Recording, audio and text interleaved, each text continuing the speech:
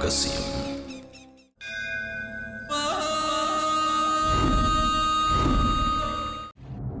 என்ன சாப்பிட்றீங்க? Coffee, juice? எதுவும் வேணாம். எந்த வீட்டுக்கு போனாலும் எதுவும் சாப்பிட்ற பழக்கம் இல்லை. ஏன்? எதனால? கை நினச்சிட்டா அந்த வீட்டுக்கும் அந்த வீட்டு மனுஷங்களுக்கும் கட்டுப்பட்ட மாதிரி ஆயிடும். நான் எதுக்கும் கட்டுப்படாதவன். சரி, அது இப்போ தேவையில்லாத விஷயம். நான் ரொம்ப நேரம் வெளியில் இருக்க முடியாது. என்ன சொல்ல வரீங்களோ அதை சுருக்கமாக சொல்லுங்க. ஓலைச்சுவடி இல்லைன்னா கொல்லிமலைக்கு வரமாட்டேங்கிற உங்க எண்ணத்தை நீங்க தயவு செஞ்சு மாத்திக்கோங்க.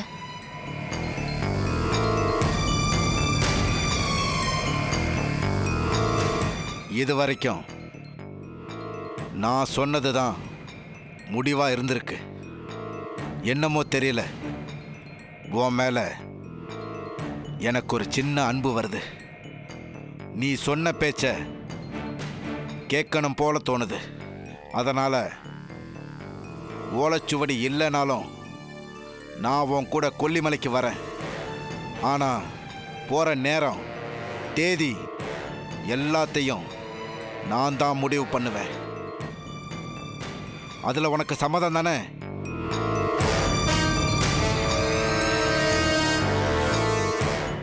சரி சார். நாம கொல்லிமலைக்கு போற விஷயம் நம்ம 2 பேரை தவிர வேற யாருக்கும் தெரியக்கூடாது.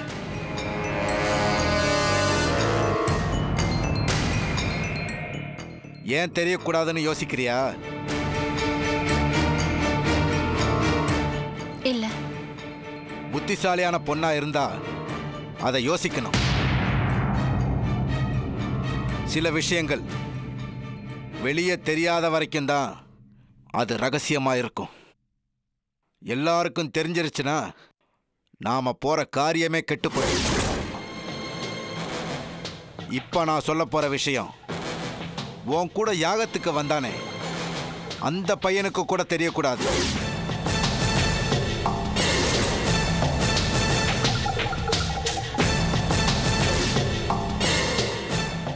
இதுல உனக்கு உடன்பாடு இல்லைனா நான் இப்பவே கிளம்புறேன்.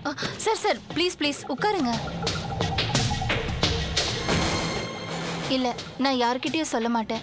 நான் சொன்ன மாதிரி ரொம்ப நேரம் என்னால் இங்கே இருக்க முடியாது. நான் கிளம்புறேன். இதுக்கு மேலே 30ஆம் தேதி வரைக்கும் என்னை எந்த காரணத்துக்காகவும் தொடர்பு கொள்ளாத. நான் கிளம்புறேன். நான் சொன்னது ஞாபகம் இருக்கட்டும்.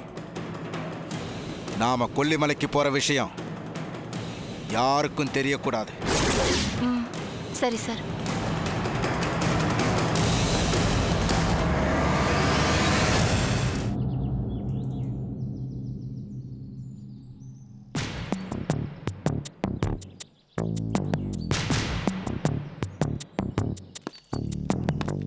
Sir, good evening sir. Good evening. வாப்பா. என்ன சார், ஒரு வார்த்தை கூட சொல்லாம இந்த லெட்டரை கோயில் ஸ்டாஃப் கொண்டு வந்து கொடுத்ததும் எனக்கு ஒண்ணுமே புரியல. என்னை விட சின்சியரா வேலை செய்யறவங்க எவ்வளோ பேர் இருக்காங்க. அவங்களையெல்லாம் விட்டுட்டு என்ன போய் இதுக்கு? எவ்வளவோ பேர் இருக்காங்க. அவங்க எல்லாரையும் விட்டுட்டு ஒன்ன கோவில் எக்ஸிக்யூட்டிவ் கமிட்டி மெம்பரா போட்டிருக்கேன்னா அவங்க கிட்ட இல்லாத ஒரு விஷயம் உங்ககிட்ட இருக்குப்பா. உனக்கு தெரியாதுதா? என் பையன் ஆக்டிவா இருந்த சமயம் கோவில்ல ஏகப்பட்ட தப்புகள், குளறுபடிகள் எல்லாம் நடந்திருக்கு. அதனால தான் முன்ன இருந்த கமிட்டியை மொத்தமாக கலைச்சிட்டு புதுசாக போடலான்னு முடிவெடுத்தேன். லிஸ்ட்டு ரெடி பண்ணி என்கிட்ட வந்தப்போ சடனாக உன் ஞாபகம் தான் எனக்கு வந்தது. அதான் உன் பேரையும் சேர்த்துட்டேன். முதல்ல உங்ககிட்ட ஒரு வார்த்தை கேட்கலாம்னு தான் நினச்சேன். ஆனால் நீ என் பையன் மாதிரி தானேப்பா. அதான் நானே முடிவு பண்ணிட்டேன். நாளைக்கு பிரதோஷம் கோயிலில் வந்து சைன் பண்ணிடு. என்ன? சரி சார். அப்புறம் என்ன விசேஷம்? என்னெல்லாம் போயிட்டுருக்கு? பெரிய விசேஷம்லாம் ஒன்றும் இல்லை சார், எல்லாம் ஆஸ் யூஷுவல் தான். கொஞ்ச நாள் முன்னாடி ஒரு சிவனடியார் சொன்னார்னு தஞ்சாவூர் பக்கத்தில் வல்லம்னு ஒரு மலை கோயில் இருக்கு. நானும் நம்ம குருக்கள் சதாசிவம் சம்சாரமும் அங்கே போயிருந்தோம். பிரதோஷத்துக்கா? ஆமாம் சார். அங்கே போனாக்கா சுவாமியே இல்லை. கோயிலெல்லாம் இடிஞ்சு போய் அப்படியே சிதிலமான நிலைமையில இருந்தது. மாமி ரொம்ப அப்செட் ஆயிட்டாங்க. எனக்கும் ஷாக்கா இருந்தது. அங்க போய் பூஜை பண்ணாக்க குருக்களை பத்தி நல்ல செய்தி கிடைக்கும்னு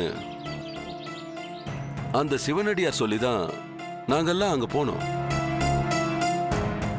ஆனா அங்க போய் அந்த நிலைமையில இருக்கிற அந்த கோயிலை பார்த்ததுக்கு அப்புறம் என்னடா இப்படி ஆயிடுச்சேன்னு நினைச்சேன்.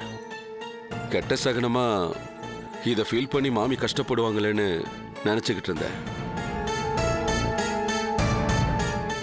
பட் திடீர்னு மாமி அவங்களுக்குள்ள என்ன நடந்துச்சுன்னே தெரியல. கடவுள் கோயில்ல மட்டும் இல்ல எங்கோ நிறைஞ்சிருக்காருன்னு சொல்லி அங்கேயே பூஜை பண்ணாங்க. உண்மைதான்ப்பா. எல்லாராலையும் எல்லாத்தையும் உணர முடியாது. ஏதோ அந்த குடும்பத்துக்கு நல்லது நடந்தா சரி. ஆமா சார். திரும்ப வரும்போதும் ரொம்ப வித்தியாசமான ஒரு அனுபவம் எங்களுக்கு கிடைச்சது. ருத்ரம் ஒரு மகா ரகசியம். ஒரு சிறிய இடைவெளிக்கு பிறகு ருத்ரம் ஒரு மகா ரகசியம் தொடர்கிறது. அந்த மலை கோயில்ல கிட்டத்தட்ட 1 மணி நேரத்துக்கும் மேல நாங்க இருந்தோம். அப்பெல்லாம் எங்க கண்ணில் படாத ஒரு பைத்தியம் நாங்க இறங்கி வரும்போது சூலாயுத மாதிரி ஒரு கம்ப கையில வச்சுக்கிட்டு ஓம் நமச்சிவாய ஓம் நமச்சிவாயன்னு எங்களை பார்த்து வெறி பிடிச்ச மாதிரி கத்துச்சு. அப்ப எங்களுக்கு எதுவுமே தோணல. ஏதோ பைத்தியம் நினைச்சு நாங்க இறங்கி வந்துட்டோம். ஏதோ ஒரு விஷயத்த எங்களுக்குள்ள மறைமுகமா உணர்த்துற மாதிரி இருந்துச்சு. நீ சொல்றத கேட்குறப்போ என்னாலேயும் அதை உணர முடியுதுப்பா. அந்த கோவில் எங்க இருக்குன்னு சொன்ன? வல்லம் பக்கத்துல சார். கிட்டத்தட்ட 500 வருஷத்துக்கும் மேல பழமையான கோயில். அங்க போயிட்டு வந்ததுக்கு அப்புறம் அந்த மாதிரி செங்கல் கல்லை யூஸ் பண்ணி கோயில் கட்ட ஆரம்பிச்சது எந்த காலத்துல இருந்துன்னு இன்டர்நெட்ல பார்த்தேன்.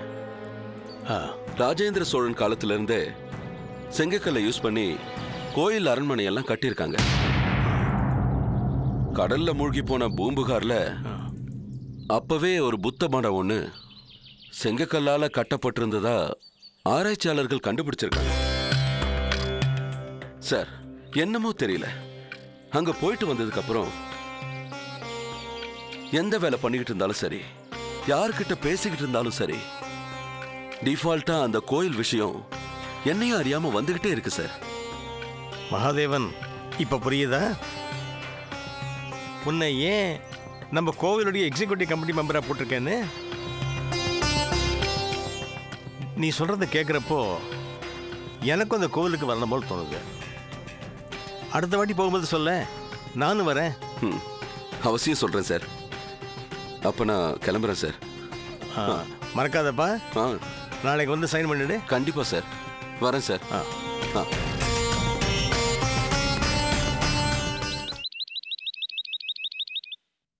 பாண்டியண்ணா, அண்ணா பாண்டியண்ணா, வர இருறா. அது நம்ம சீஃப் டாக்டர் இல்லடா? ஆமாண்ணா. அவர் ஒரு முக்கியமான வேலை விஷயமா அனுப்பிச்சிட்டாருடா. அப்படியா? வெயில சுத்தி அலைஞ்சி போரும் ஆகி போச்சு. சரிண்ணே. என்ன விஷயம் சொல்லு. அந்த பரணி இருக்கானே ரொம்ப மோசண்ணே. இந்த மாதம் சீட்டுக்கு பிச்சை காசு 1000 ரூபா தரணுண்ணே. அவனுக்கு சம்பளம் வாங்கி தரேன்னு சொன்னேண்ணே. விடா பிடிவாதமா சேட்டு கடையை கூட்டிகிட்டு போய் என் மோதிரத்தை அடகு வச்சு பணத்தை வாங்கிட்டானே. கல்யாண மோதிரண்ணே அது. டேய், அது சீட்டு பிடிச்சவன் 10 பேர் பதில் சொல்ல தேவையில்ல. அறிவு கட்ட மாதிரி பேசிக்கிற. அவன் சட்டையை பிடிச்சின்னு கேட்க மாட்டான். விளையாடுறான். ஆமாம், இது மோதிரம். டேய், இது டேய், இந்த வாட்சி செயினோட மோதிரம் வச்சிருந்தாடா. இந்த பாத்தியாடா? டேய் டேய் அண்ணே, ஐயோ நான் பார்க்கலண்ணே. என்னண்ணே என் மேலே சந்தேகப்படுற? நல்லா ஞாபகப்படுத்தி பாருண்ணே. இன்னைக்கு போட்டுருது என்ன கையில். டேய் அப்புறம் என் வாயில் அசிங்கமாக ஒரு வச்சு வாயில வச்சிருவேன். ஏடா என் கல்யாணத்து அன்னைக்கு போட்ட மோதிரம்டா அது. எப்பேற்பட்ட கஷ்டம் வந்தாலும் அந்த மோதிரத்தை நான் கேட்டதே கிடையாதுடா. சரக்கு அடிக்கிறதுக்கு காசு இல்லாட்ட கூட அவங்ககிட்டயாவது கையில் காலில் ஊந்து கெஞ்சி கூத்தாடி சரக்கு வச்சு வருவேன்டா. இப்போ என்னடா பண்ணுறது? ஐயோ இங்கே தாண்டா எங்கேயோ வச்சிருந்தேன். ஏடா டேய் நான் இல்லாத நேரத்தில் பண்ணாடிங்க ஏதாவது இங்கே வந்ததுங்களாடா? என்ன பண்ற? டேய் இங்கெல்லாம் வரக்கூடாது போடா. ஓம் நமச்சிவாயா, ஓம் நமச்சிவாயா, ஓம் நமச்சிவாயா. அருளூர் சார்முகம் வந்தா நான் வாசல் நின்னதை நான் பார்த்தனா? அருளூர் ஆறுமுகமா? ஆமாண்ணே. டேய் போடா புடுறா அவனை. 4 கிராம் மோதிரம்டா. நல்லா பாத்தியா? பார்த்தனே அவன் தானே. டேய் 4 கிராம்டா. எந்த பக்கம்டா போனா? இந்த பக்கம் தானே போனா. போடா என் பொண்டாட்டி கோழி காலை தூக்கி தலை மேல போட்டுருவாடா. போடா எங்க இருக்க?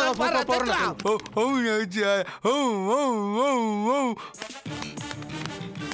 அண்ணே கையில ஏதோ மடக்கி வச்சிருக்காங்க. மடக்கி வச்சு அப்பயே கையை மடக்கி வேண்டி தான். எனக்கு என்னடா தெரியும்?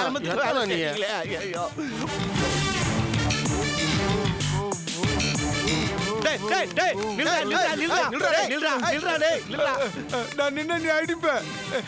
அடிக்க மாட்டேன். நான் கொடுக்க மாட்டேன். அது எந்து நமச்சிவாயா, நமச்சிவாயா, நமச்சிவாயா. சத்தம் கூட கேட்காதே. சாப்பிட்டா கேளு. 4 கிராம்டா. வலி எனக்கு தான்டா தெரியும். சாப்பிட்டா கேளுன்ற அவனை வாயை வச்சிருவேன். டேய் ஓடுறா புடுறா. டேய் நில்றா. புடுறா.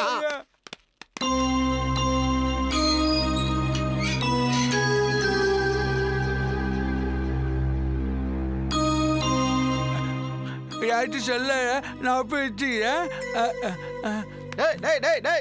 என்னடா பண்ற? டேய் வா இங்க வா. அப்படியே வா. டேய் அண்ணே டேய் உசாராரு. சரிண்ணே. டேய் ஒழுங்கு மரியாதையா கையை காட்டு. இல்லனா கரண்ட் சாக்கு வச்சிருவேன். கரெக்ட் வேண்டாம். அப்ப ஒழுங்கா காட்டுறா. டேய் வெறுங்கைய வச்சுக்கினா எங்களோட ஓடி பிடிச்சி விளையாடி இருந்தா எதுக்குடா அப்படி பண்ண? சும்மாவா? டேய் என் கல்யாணம் தண்ணிக்கு போட்ட மோதிரம்டா. உங்ககிட்ட இருந்து எப்படி உண்மையை வர வைக்கணும்னு எனக்கு தெரியும்டா. டேய் இப்ப என்ன பண்றது? ஆஸ்பத்திரி மாடியில இருந்து கீழே ஊந்தி சாவுடா. புடுடா அவனை. டேய்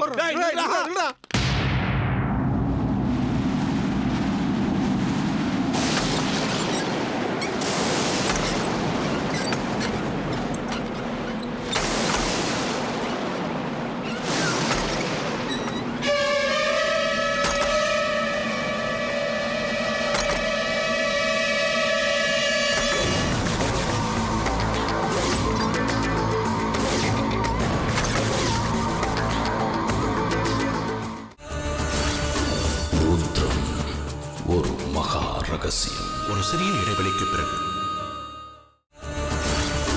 ருத்ரம் ஒரு மகா ரகசியம் தொடர்கிறது.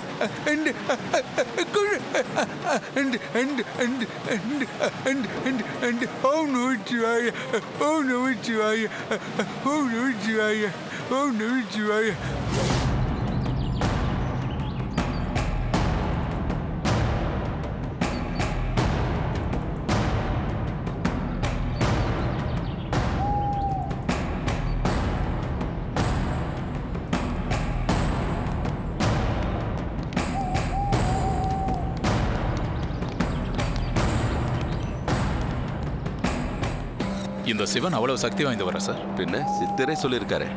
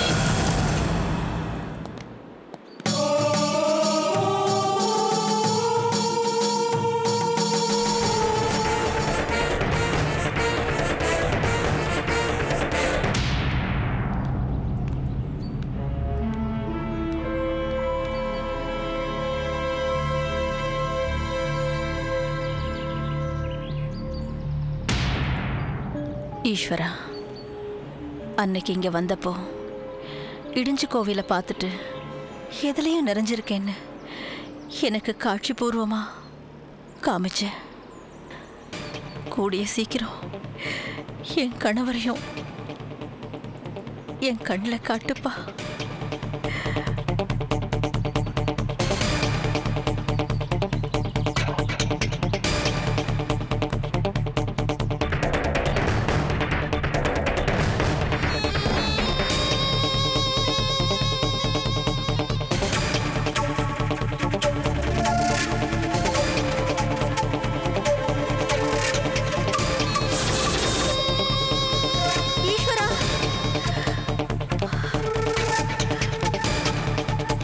மாமி, மாமி என்னாச்சு?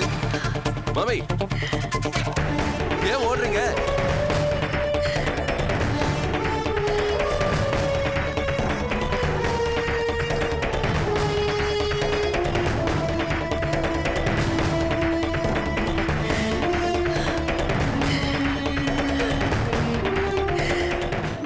என்னாச்சு மாமி? ஏன் இவ்வளவு டென்ஷனா இருக்கீங்க? என்ன மாமி, அன்னைக்கு மாதிரி ஏதாவது உங்க பார்வையில தெரிஞ்சதா? ஈஸ்வரா, மாமி ப்ளீஸ் விஷயத்தை சொல்லாம நீங்க பாட்டுக்கு இப்படி அழுதுகிட்டு இருந்தா நாங்க என்னன்னு எடுத்துக்கிறது?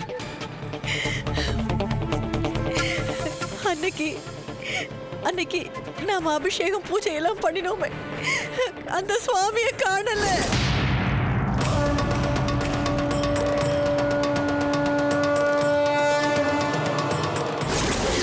என்ன சொல்றீங்க?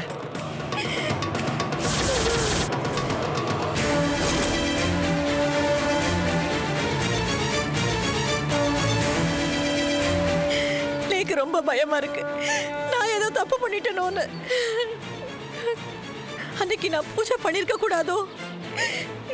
இங்க சுவாமி இல்லாதது எனக்கு ஏதோ கெட்ட சகுனமா தோன்றது. மாமி, ஏன் அமாவாசைக்கும் அப்துல் காதருக்கும் முடிச்சு போட்டு பாக்குறீங்க? இங்க பாருங்க, இது ஏற்கனவே இடிஞ்சு போன கோயில். இங்க இருந்த சாமி எல்லாத்தையும் எப்பவோ எடுத்து கீழே வச்சுட்டாங்க. நீங்க பூஜை பண்ணது கர்ப்ப கிரகத்தில் இருக்கிற மூலவருக்கு இல்ல. பிரகாரத்தை சுத்தி வரும்போது அங்கங்க இருக்கிற லிங்கங்கள்ல இதுவும் ஒண்ணு. அது தொலைஞ்சு போனதுனால அது எப்படி உங்களுக்கு கெட்ட சகுனமா மாறிடும்?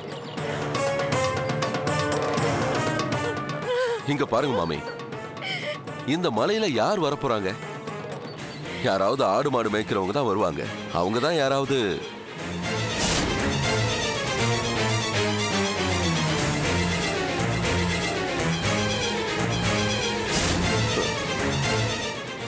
மாமி, இப்பதான் ஞாபகத்துக்கு வருது. அன்னைக்கு கீழே போகும்போது ஒரு பைத்தியத்தை பார்த்தோம் இல்லையா? அதோட வேலையா தான் இருக்கும்.